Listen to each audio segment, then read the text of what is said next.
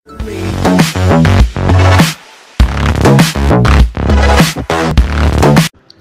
Friends, நாம் இந்த வீடியோவில் எதை பற்றி பார்க்க போகிறோம்னா பிக்சார்ட்டில் ரிப்ட் அவுட் அப்படின்ற ஒரு எஃபெக்டை பற்றி தான் பார்க்க போகிறோம். இது இன்ஸ்டாகிராம் போஸ்ட்டுக்கு உங்களுக்கு யூஸ் ஆகும். ஸோ வாங்க இன்றைக்கான வீடியோக்குள்ள போகலாம். அதுக்கு முன்னாடி போகிறதுக்கு முன்னாடி நம்மளோட சேனலை சப்ஸ்கிரைப் பண்ணிவிட்டு வர பெல் ஐக்கானையும் கிளிக் பண்ணிக்கோங்க. அதில் ஆல்ன்ற நோட்டிஃபிகேஷனையும் கொடுத்துக்கோங்க. வீடியோ பிடிச்சிருந்தா மறக்காமல் லைக் அண்ட் ஷேர் கமெண்ட் பண்ணிக்கோங்க. ஸோ வாங்க இன்றைக்கான வீடியோக்குள்ளே போகலாம். ஸோ பிக்சார்ட் ஓப்பன் பண்ணிக்கோங்க. இதுக்கு ஒரு ஃபோட்டோ வேணும். அதுக்கான லிங்க்கை நான் டிஸ்கிரிப்ஷனில் கொடுத்துருக்கேன். அதை யூஸ் பண்ணி நீங்கள் முதல்ல டவுன்லோட் பண்ணி வச்சுக்கோங்க. ஸோ பிக்சார்ட்டுக்கான லிங்க்கு நான் டிஸ்கிரிப்ஷனில் கொடுக்குறேன். அதை யூஸ் பண்ணி இன்ஸ்டால் பண்ணிக்கோங்க. ஸோ இங்கே கொடுத்துக்கலாம். இதில் போய் பிக் கேன்வாஸில் இங்கே நான் ஆல்ரெடி யூஸ் பண்ண சைஸ் வந்து 2000 × 2500. இது வந்து நீங்கள் கஸ்டம் போய் பண்ணிக்கோங்க. பண்ணிவிட்டு கோ கொடுத்துக்கோங்க. இது ஒன்றும் பண்ணாதீங்க, அப்படியே சேவ் ஆஸ் இமேஜ் கொடுத்துக்கோங்க. சேவ் ஆஸ் இமேஜ் கொடுத்துட்டதுக்கப்புறம் நீங்கள் இப்போ ஆட் ஃபோட்டோ பண்ணலாம். அதாவது இன்ஸ்டாகிராமுக்கு மேலே இருக்கும் பார்த்தீங்களா, இது ஆட் கொடுத்துக்கோங்க. உங்களுக்கு தேவையான இமேஜ் எடுத்துருந்து அதை க்ராப் பண்ணுங்கள். க்ராப் எவ்வளோ பண்ணுறோன்னா இது வரையும் தான், போஸ்டர்ஸ் அப்படின்ற வரையும் தான், போஸ்டர்ஸ் வரையும். அதுக்கப்புறம் நம்மளுடைய ஐடி தர்ற வரையும் பண்ணுறோம். டிக் கொடுத்துக்கலாம். டிக் கொடுத்துட்டு இதை ஜஸ்ட் அப்படியே எலாபரேட் பண்ணலாம். கரெக்டாக சென்டரில் வர மாதிரி வச்சுருங்க. ஸோ மேலே கீழே கரெக்டாக பார்த்து வச்சுருங்க.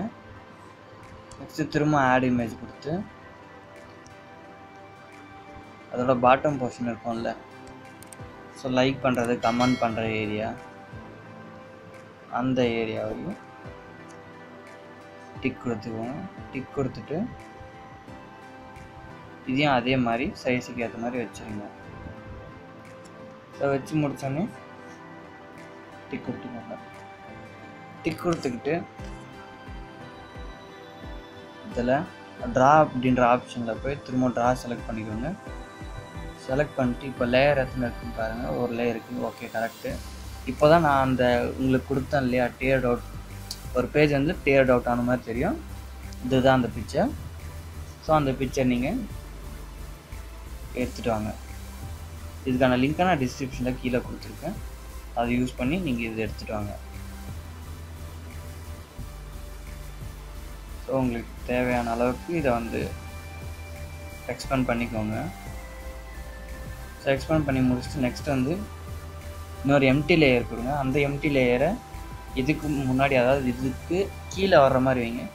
கீழே வர மாதிரி வச்சா தான் நம்மளால் கரெக்டாக இமேஜ் எடுக்க முடியும். ஸோ இப்போ உங்களுக்கு வேறு ஏதாச்சும் ஃபோட்டோஸ் அப்படி போடணுன்னு நினச்சிங்கன்னா போட்டுக்கோங்க. ஸோ நான் அதே இமேஜை க்ராப் பண்ணி போட்டுக்கிறேன். க்ராப் பண்ணி போட்டு டிக் கொடுத்துக்கோங்க. ஸோ எல்லா ஏரியாவும் ஃபில் ஆகிற மாதிரி பார்த்துக்கோங்க.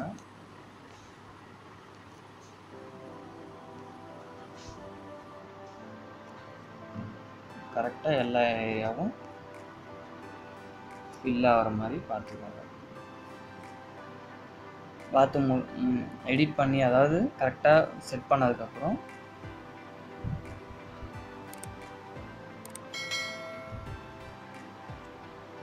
எரேசர் டூல் இருக்குது பார்த்தீங்களா, எரேசர் டூலில் ஒபேசிட்டி ஃபுல்லாக வச்சுக்கோங்க. சைஸ் கொஞ்சம் பெருசாக கூட வச்சுக்கோங்க. கிட்ட போக போக தான் நம்ம சைஸ் குறைக்க வேண்டியதாக இருக்கும்.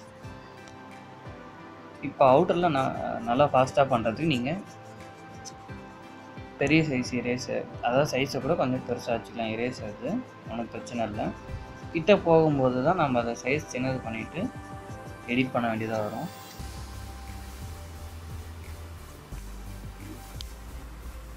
அதை ஜூம் பண்ணி கரெக்டாக அந்த ஏரியாவை நீங்கள் எரேஸ் பண்ணிவிடுங்க. அப்போ தான் பிக்சர் பார்க்க நல்லா கிறிஸ்பாக இருக்கும்.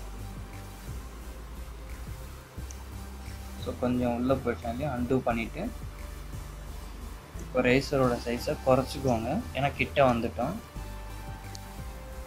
வந்துட்டோம்னா ரேசரோட சைஸை குறைச்சிட்டு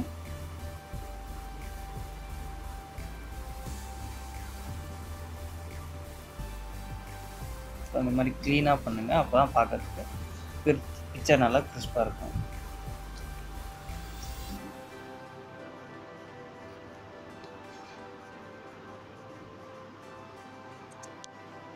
ஸோ கிட்ட நல்லா ஜூம் பண்ணி கூட நீங்கள்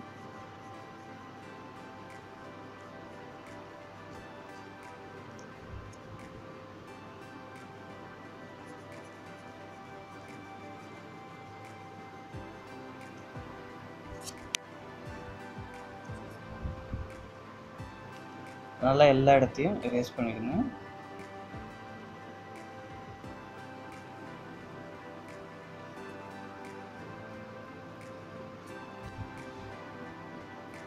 நம்மளுடைய பிக்சர் இப்போ ரெடி ஆயிடுச்சு. இதை வந்து நம்ம போஸ்ட் போட்டுக்கலாம் ஈஸியாக. ஸோ பிக்சர் டேட் அவுட் ஆன மாதிரி ஒரு எஃபெக்டை நம்ம பண்ணியாச்சு பிக்சார்ட்டில். ஸோ தேங்க்யூ ஃபார் வாட்சிங், have a nice day. Tick கொடுத்து ஜஸ்ட் சேவ் பண்ணிக்கலாம்.